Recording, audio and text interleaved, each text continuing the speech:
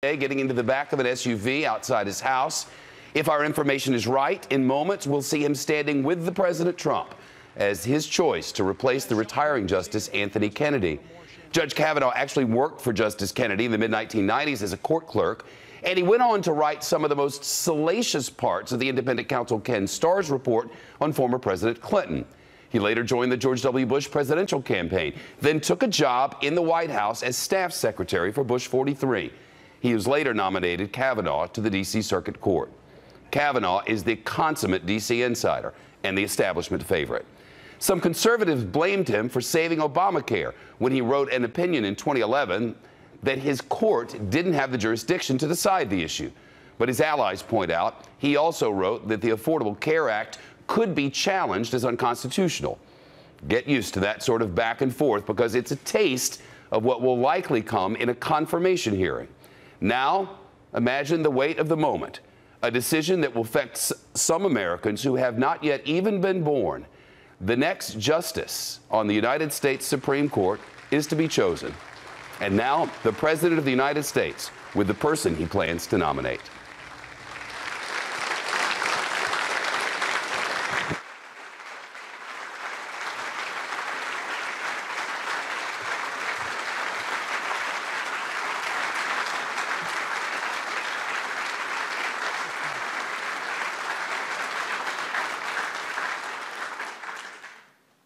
My fellow Americans, tonight I speak to you from the East Room of the White House regarding one of the most profound responsibilities of the President of the United States, and that is the selection of a Supreme Court justice.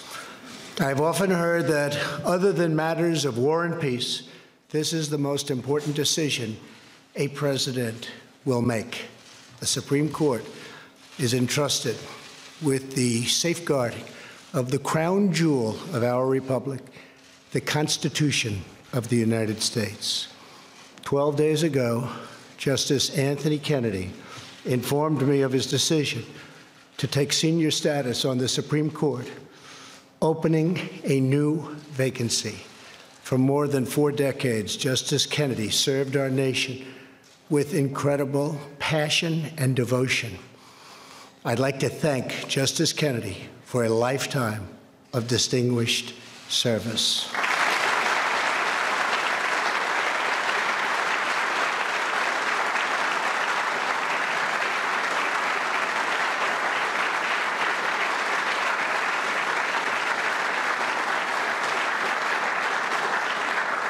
In a few moments, I will announce my selection for Justice Kennedy's replacement.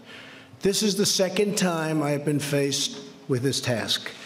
Last year, I nominated Judge Neil Gorsuch to replace the late, great Justice Antonin Scalia.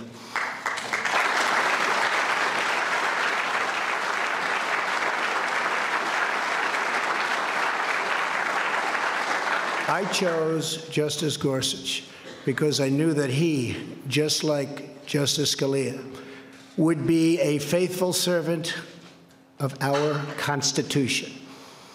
We are honored to be joined tonight by Justice Scalia's beloved wife, Maureen. Maureen?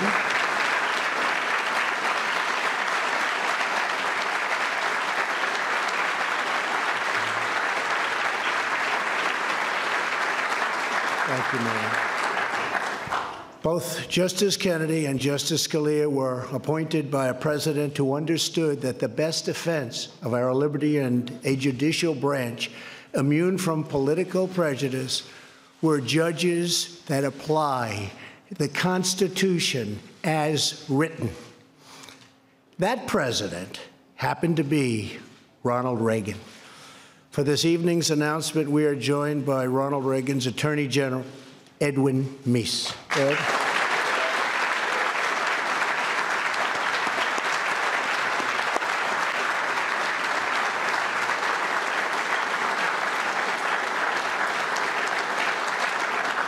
And Ed, I speak for everyone. Thank you for everything you've done to protect our nation's great legal heritage. In keeping with President Reagan's legacy, I do not ask about a nominee's personal opinions. What matters is not a judge's political views, but whether they can set aside those views to do what the law and the Constitution require. I am pleased to say that I have found, without doubt, such a person.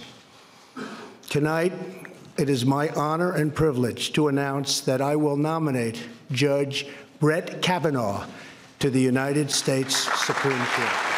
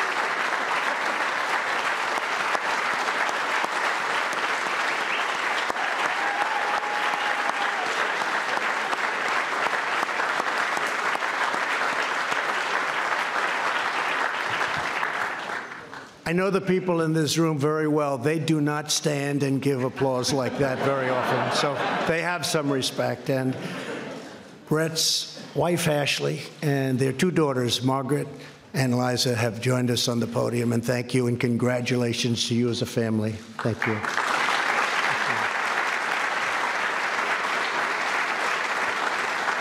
Judge Kavanaugh has impeccable credentials, unsurpassed qualifications, and a proven commitment to equal justice under the law. A graduate of Yale College and Yale Law School, Judge Kavanaugh currently teaches at Harvard, Yale, and Georgetown. Throughout legal circles, he is considered a judge's judge, a true thought leader among his peers. He is a brilliant jurist with a clear and effective writing style, universally regarded as one of the finest and sharpest legal minds of our time. And just like Justice Gorsuch, he excelled as a clerk for Justice Kennedy. That's great. Thank you. Yeah.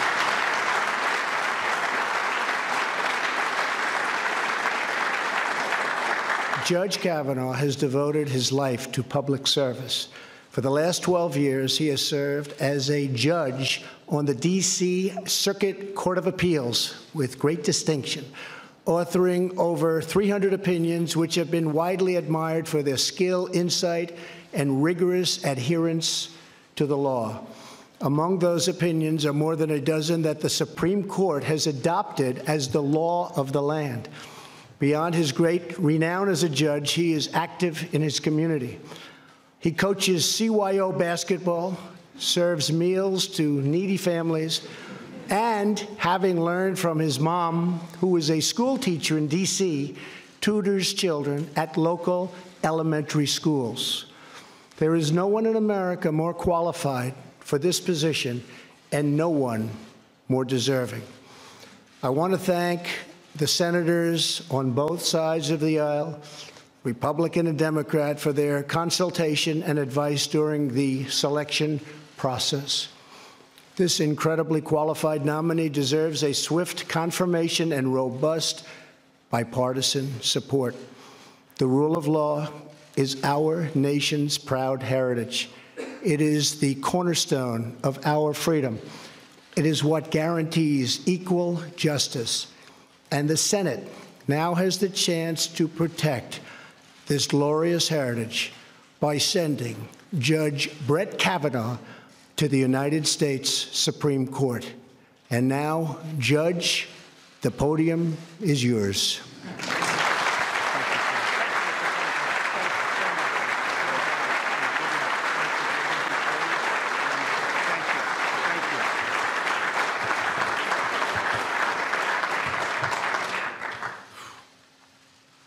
Mr. President, thank you.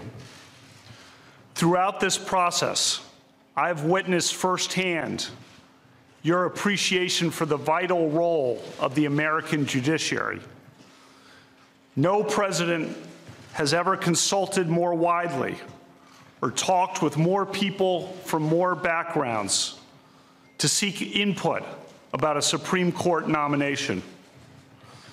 Mr. President, I am grateful to you, and I'm humbled by your confidence in me. Thank you. 30 years ago, President Reagan nominated Anthony Kennedy to the Supreme Court. The framers established that the Constitution is designed to secure the blessings of liberty. Justice Kennedy devoted his career to securing liberty. I am deeply honored to be nominated to fill his seat on the Supreme Court.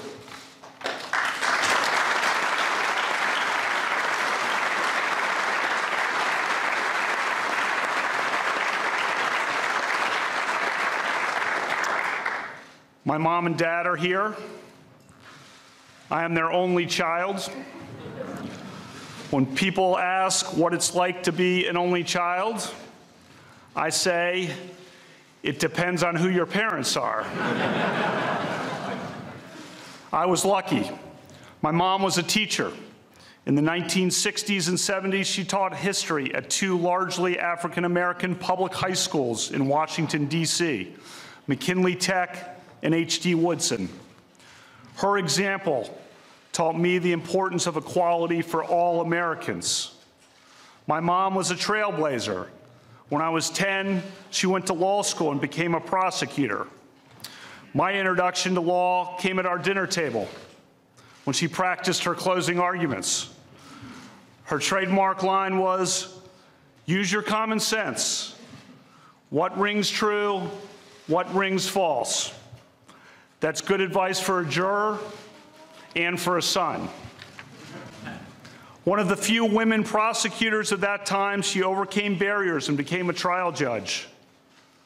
The president introduced me tonight as Judge Kavanaugh, but to me, that title always belonged to my mom. My dad went to law school at night while working full-time. He has an unparalleled work ethic and has passed down to me his passion for playing and watching sports. I love him dearly. The motto of my Jesuit high school was "Men for Others." I've tried to live that creed. I've spent my career in public service from the executive branch and the White House to the U.S. Court of Appeals for the D.C. Circuit. I've served with 17 other judges, each of them a colleague and a friend. My judicial philosophy is straightforward. A judge must be independent and must interpret the law, not make the law. A judge must interpret statutes as written, and a judge must interpret the Constitution as written, informed by history and tradition and precedent. For the past 11 years, I've taught hundreds of students, primarily at Harvard Law School. I teach that the Constitution's separation of powers protects individual liberty. And I remain grateful to the dean who hired me, Justice Elena Kagan. As a judge, I hire 4 law clerks each year. I look for the best. My law clerks come from diverse backgrounds and points of view. I am proud that a majority of my law clerks have been women. I am part of the vibrant Catholic community in the D.C. area. The members of that community disagree about many things, but we are united by a commitment to serve. Father John Ensler is here. 40 years ago, I was an altar boy for Father John. These days, I help him serve meals to the homeless at Catholic Charities. I have 2 spirited daughters, Margaret and Liza. Margaret loves sports, and she loves to read. Liza loves sports, and she loves to talk.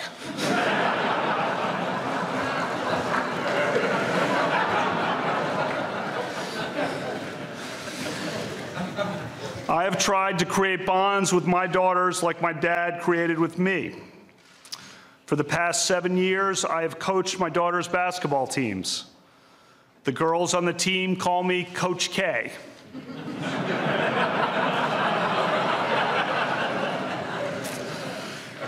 I am proud of our Blessed Sacrament team that just won the city championship.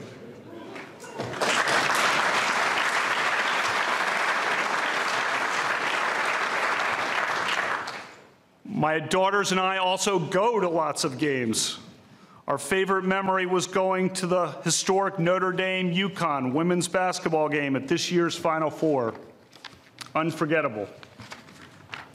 My wife, Ashley, is a West Texan, a graduate of Abilene Cooper Public High School and the University of Texas. She is now the town manager of our community. We met in 2001 when we both worked in the White House. Our first date was on September 10th, 2001. The next morning, I was a few steps behind her as the Secret Service shouted at all of us to sprint out the front gates of the White House because there was an inbound plane. In the difficult weeks that followed, Ashley was a source of strength for President Bush and for everyone in this building. Through bad days and so many better days since then, she has been a great wife and an inspiring mom. I thank God every day for my family.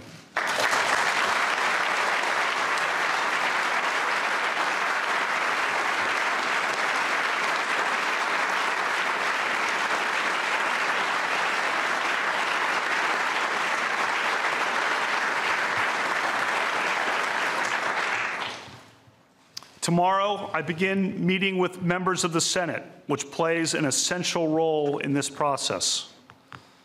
I will tell each senator that I revere the Constitution. I believe that an independent judiciary is the crown jewel of our constitutional republic. If confirmed by the Senate, I will keep an open mind in every case, and I will always strive to preserve the Constitution of the United States and the American rule of law. Thank you, Mr. President.